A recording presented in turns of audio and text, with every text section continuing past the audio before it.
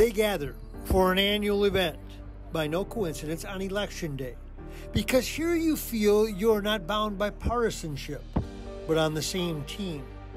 The idea to shine light on lives that have been changed for different reasons, but for the better. Well, I almost died, to be blunt, cut my jugular vein, a skate, accidental of course. Almost bled out on the ice, but I prepared for death in every way. I called for the team chaplain, I told the trainer, call my mom, tell her I love her. And I don't think PTSD was a set of words back then, or initials. Clint Malarchuk almost lost his life in 1989, playing goalie for Buffalo. A skate inadvertently cut his jugular. He came back just 10 days later, but he was not healed or healthy. He was in crisis, and he did not know it. One day I went behind my barn and shot myself and survived that. And that's how I got help, because I went for treatment. I had to get all this work done on me, and I wasn't buying the PTSD thing, but they said, no, you got PTSD. I didn't know what the heck was going on in my life, in my head. And that's a picture, an x-ray of where the bullet is in my head, even today. And I always get a little emotional with this.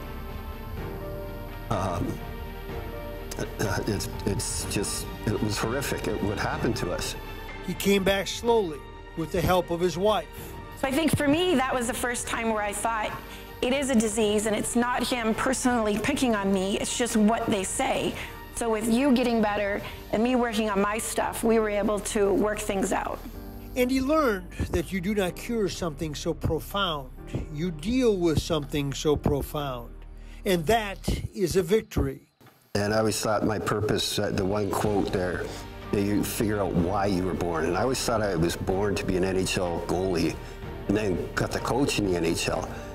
No, that's just given me a platform to be up here. My purpose, our purpose, is to be up here and help people by telling our story that there's hope, and keep the faith and heal, because it's all possible. I hate to be blunt, but really, I don't think you ever get over it, and that's kind of what I have learned, but I use that term, struggle well. So when we're having our insomnias or flashbacks or whatever, we got tools that we've learned. So we struggle well. A bad day, we make it better. Kirk Calland is a pastor at Mount Olivet Church in Minneapolis, but 39 years ago, he was a long way from finding peace, controlled by drugs and alcohol. I think it was I got sick and tired of being sick and tired. It got so bad that I know I have an allergic reaction to alcohol. I start drinking, I break out in handcuffs and an orange jumpsuit, right? And it's like, I don't know what's going on, but the cops are climbing out of my trunk. I have a disease called alcoholism that wants to kill me and everyone around me.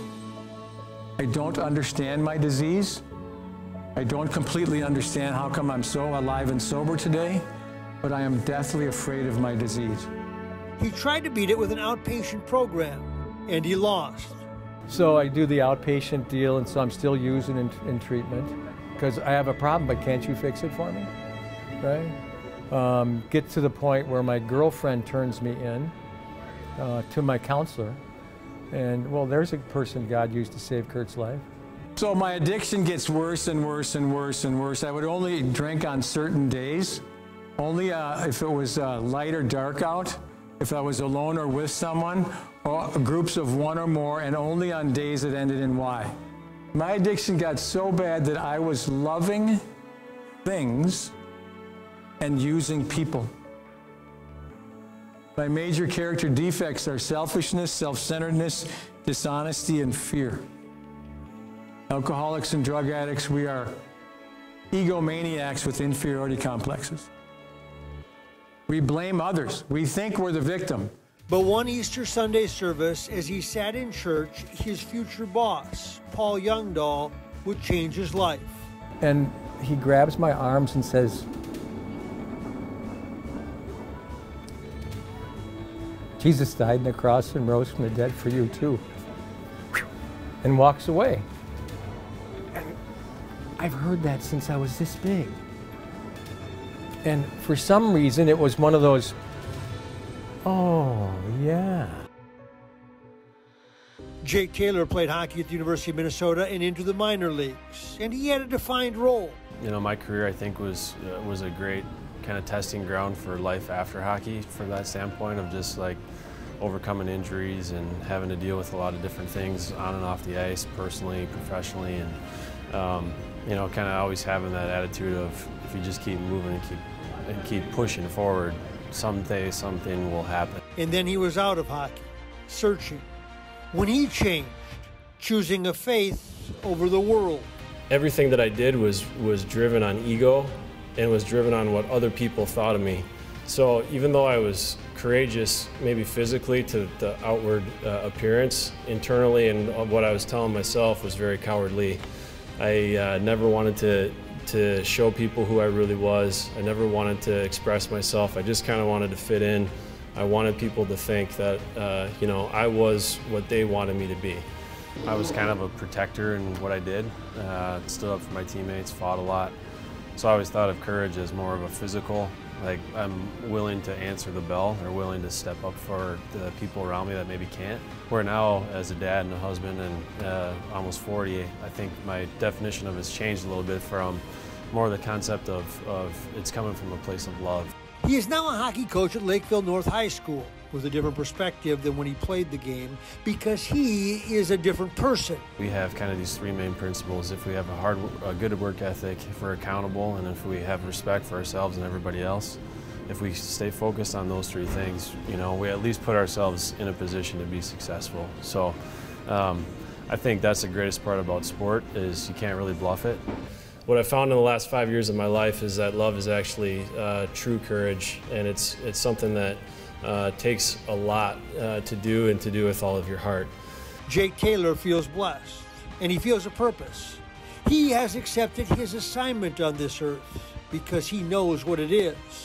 We don't have to be fearful of this world and all this stuff going on around us, and you know, whatever it is, if we have that Christ-focused mindset, we can move into a place of love and make good decisions and actually be courageous men.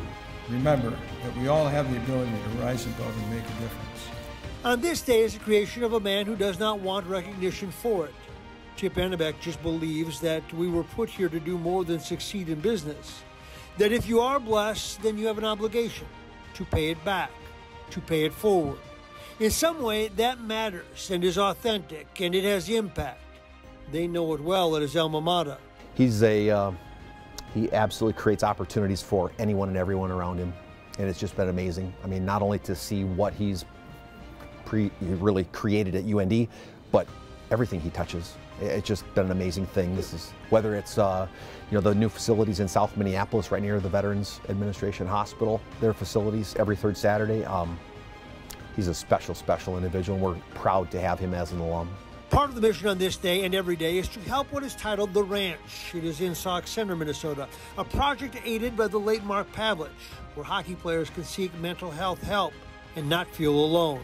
It's going well. It was 2 summers ago, and we had our first fundraiser for it up by Waback there at the Golf Center. We were hoping to raise 30 grand. We thought it'd be a success if we did. We raised 110.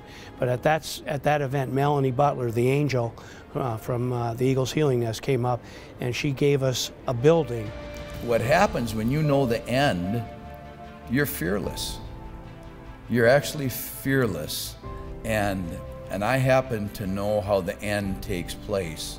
So that gives me courage to speak and to live my life. But it always wasn't like that, not at all. The showstopper on this day is a former hockey player who understands struggles. Bill Butters played in the NHL. But in 1980, he was just cut. Went to a Fellowship of Christian Athletes hockey camp. And a group of 12-year-old campers changed his life. And then all those kids stood up and they sang in perfect pitch, "Oh, how we love Jesus. Oh, how we love Jesus. Oh, how we love Jesus, because he first loved me." And I don't know, something happened in my heart. He learned a hockey metaphor that he has used for more than 4 decades.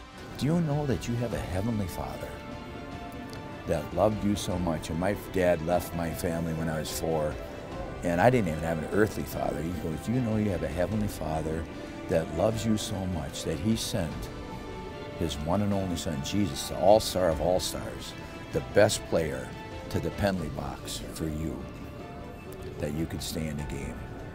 But I didn't know how to cherish. I didn't know how to honor. I didn't know how to serve my wife. I didn't know any of that stuff. The concept of faith, hope, and courage is to provide a shot of optimism, of believing in something good. And on these days, you are allowed to leave whatever is your cross to bear in life and be reaffirmed that there is good in the world. For Bill Butters, he needed some 12-year-old boys to point him in a new direction. And when you're living a double life and you're a liar, you never have peace. And these boys, like my whole life was laid bare in front of these kids. And then the little boy prayed this prayer. Lord, I pray that Coach Butters could know Jesus as his Lord and Savior tonight. And for the first time in my life, I was on my knees. I'd never been in that position before, and tears were streaming down my face, and all those boys came and put their hands on me. And they led me in a prayer to ask God to forgive my sins and invite Christ in my life.